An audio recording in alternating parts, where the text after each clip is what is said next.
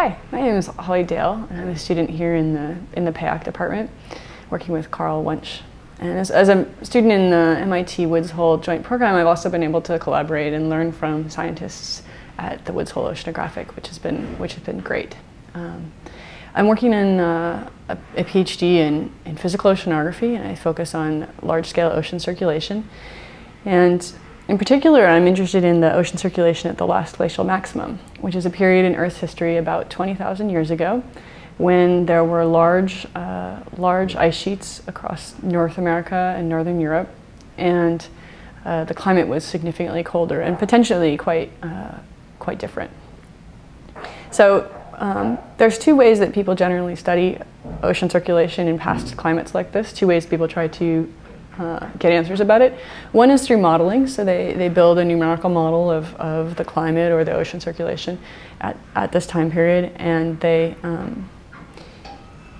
use it to test hypotheses. And the second approach is to go out and collect data via sediment cores or ice cores, and to use those cores to try to look for climate signals through a variety of different proxy types.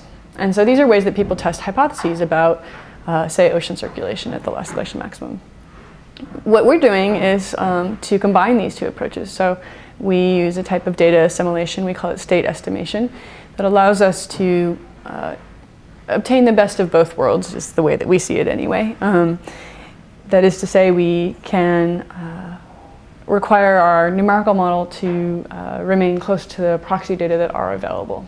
And so this is a very exciting new area that hasn't been very heavily explored, and I think there's a lot of room for advancements.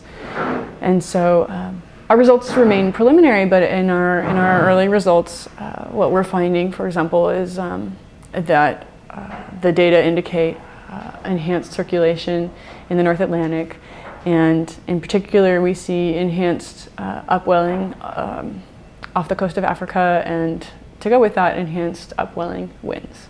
So this is an exciting project, and we're really looking forward to pulling in more data and using additional modeling techniques to test hypotheses and